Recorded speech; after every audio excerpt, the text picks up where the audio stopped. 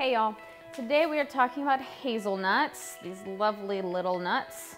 If you've ever had Nutella before, this is what helps give it its distinctive flavor. So we're gonna take them, you can usually buy them whole. You don't actually necessarily need to chop them up at all. They can be eaten like this. That's a pretty decent size to eat.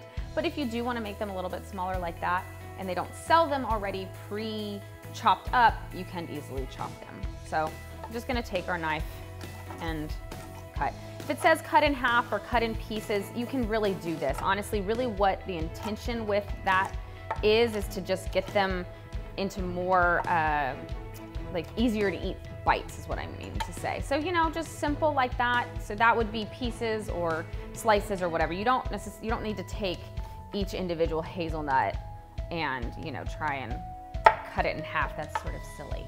So just, you know, do a rough chop. And again, they might sell them already chopped up like that at the store, which is great. And if you can buy them like that, you can also leave them whole. They are a smaller nut on that side. So that's it for hazelnuts.